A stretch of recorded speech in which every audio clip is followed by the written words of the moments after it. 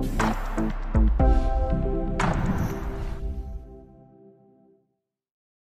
are here again with a different video, different laptop, and today's laptop is an Acer Aspire Es14, and the exact model is a ES1-420-35P6.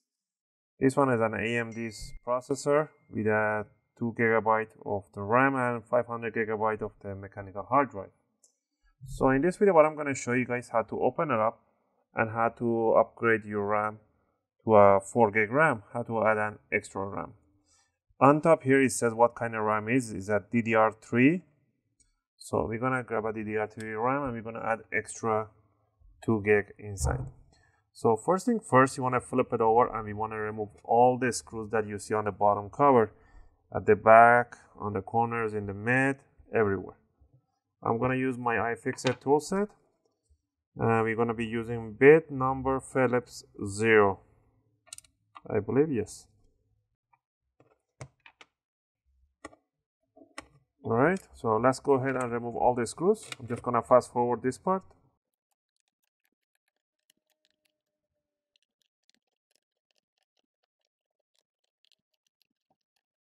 Alright, once we removed all the screws, so double check, make sure there is no more screws left. You can go ahead and remove the caddy for the empty DVD-ROM. Just pull it out.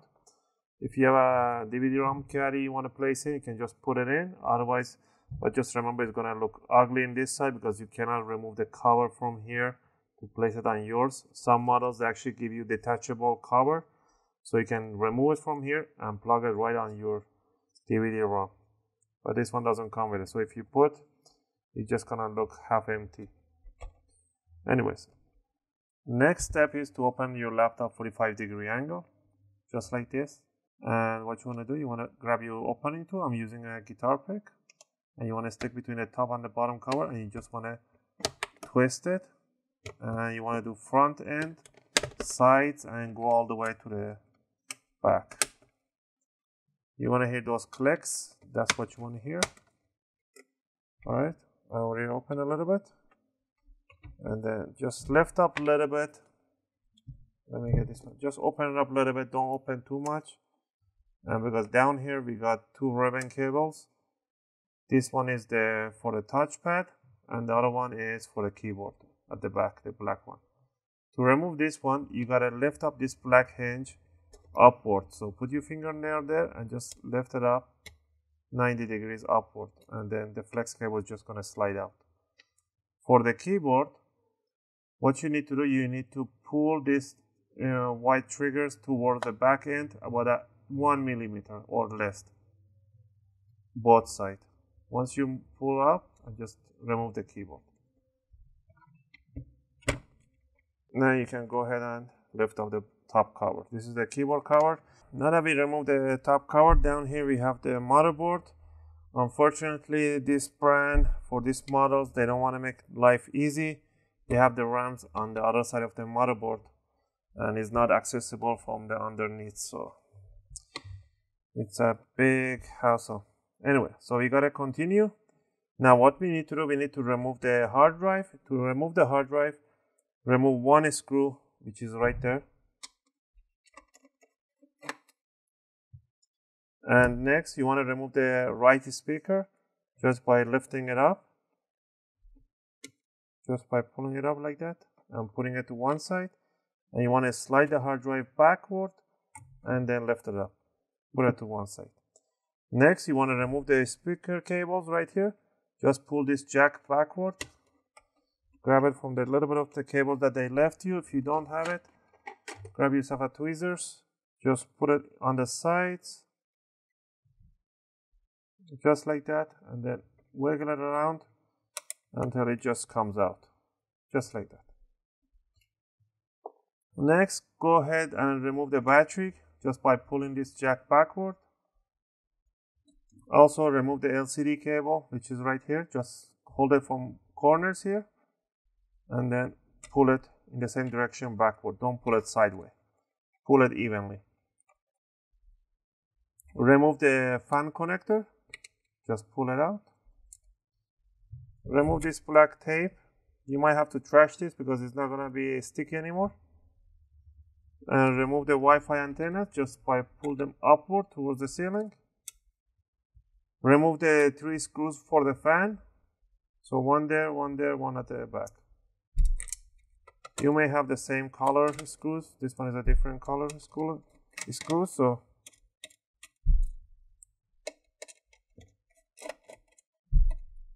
once you remove the fan, the screws, remove the fan, just lift it up and go ahead and clean it if you need to. Now there is one last screw to remove, which is right here. Once you remove that one, now you can go ahead and lift up the motherboard from this end upward a little bit. And here you're gonna see another cable. This is the power jack. You just wanna pull this jack towards the screen. Just hold a little bit and just pull it out. Once you pull it out, lift up a little more and then just pull it outwards. You have to let go of this audio jack that goes a little more inward. Just lift it up. Now there's your bottom chassis, and there's your RAM, and there's your other RAM DIMM. They could have made life really easy just by cutting it right through here. They actually have a vent right here to make an opening for any other laptop. So what are you gonna do here? We wanna grab another RAM, just like this, and we're gonna place it right over here in 45-degree angle, just like that, and then push it towards the motherboard. Always make sure when you want to remove the RAM, pull these 2 triggers apart. The RAM will come out in 45-degree angle, and then you pull it out in the same 45-degree angle. Sometimes you need a little bit of more force, but sometimes it comes easy. Again, it goes down in, make sure the notch matches right there, and hold it from back and just squish it really hard. Make sure in 45-degree angle. I'm not doing it in 90, so. And once you have it all the way in, you just want to push it towards the triggers, towards the motherboard. Once you hit those triggers right there, and that means the RAM is in place. Same thing on the other side. Pull it out. This one comes out pretty easy. 45-degree angle, goes in.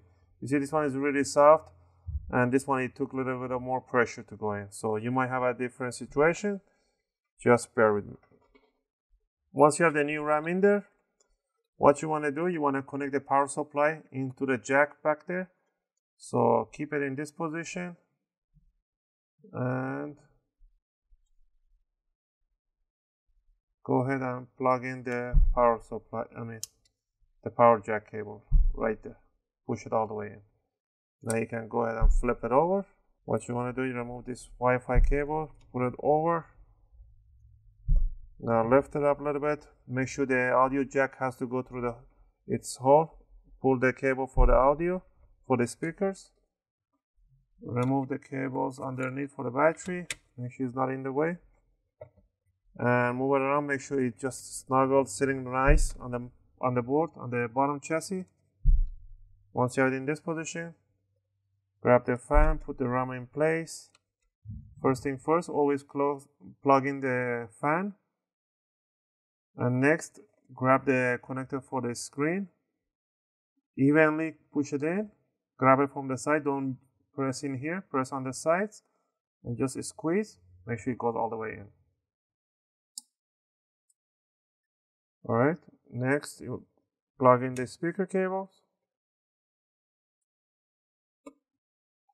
Grab the white cable for the antenna. Place it right on top of the connector. And then press it over. It's just gonna snap in there.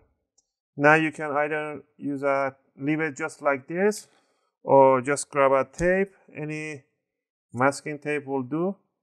Just put it on top and just tape it out. Cut this part so it doesn't cover the thing. You can use a Kapton tape or anything, but this one sticks pretty fine. And they actually, in some models, they still use this tape. You can next, before we put the hard drive in or do anything, we want to run a test to make sure the RAM is working so you don't do the whole process. And it's pretty simple. Just grab the bottom to top cover because the power on button is on the keyboard. So what you want to do, you want to grab it in an angle. You don't need to connect the battery.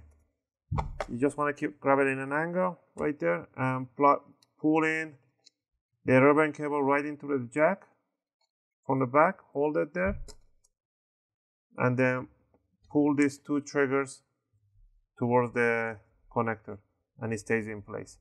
You don't even need to connect anything else. So I'm bringing this one all the way out a little bit. Now what we're going to do, we're going to connect the power supply. We're going to power it on, make sure the RAM works. If the RAM doesn't work, then you might have to switch the RAM. I turn it on and I got boot screen. So once you got the boot screen, some text, you can go ahead and just turn it off. And that's one of the big things. Some people put the RAM in. You might have to remove the RAM, switch the places in order to get for the BIOS to detect it. Sometimes it detects it right away. Sometimes it takes, you have to switch the places. All right, now that we got the RAM in and it's working fine, we're gonna grab the hard drive. You wanna place the hard drive in an offset position, just like that, with a little gap right there. And now we're gonna slide it towards the connector, just like that. Grab the speaker, align it over the contacts right there, and place it in. We're gonna put the 3 screws for the fan, and 1 screw for the motherboard, and 1 for the hard drive.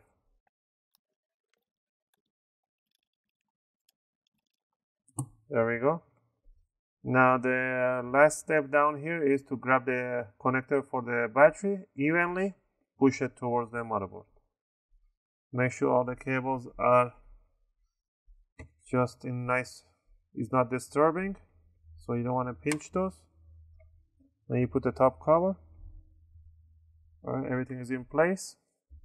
Now one of the next step will be to grab the top cover, the keyboard, the palm rest, and again we're gonna do the same thing over. We're gonna grab the flex cable and we're gonna slide it from the back end towards the jack, and then we're gonna hold it and we're gonna close the locks so it keeps the flex cable in place. In here is that we're just gonna slide it in. Okay, and with one hand I'm holding it, with the second finger I'm just gonna close the lid.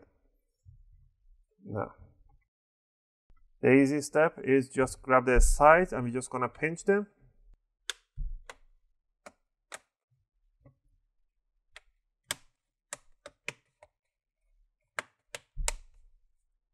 Just like that. Grab the back end, just pinch the back too. Hold it from here and pinch it. Alright, now we're gonna close it and we're gonna flip it over. We're gonna put the caddy for the DVD-ROM. And the last step is to put back in the screws. I really hope you guys like this video and it helped you guys out. If it did, I appreciate if you guys click that thumbs up button, and if you guys have any requests, you know where to leave them and I'll try to answer them as soon as I can. Thanks for watching guys, and I'll see you guys in my next video. I'm just gonna finish putting all the screws.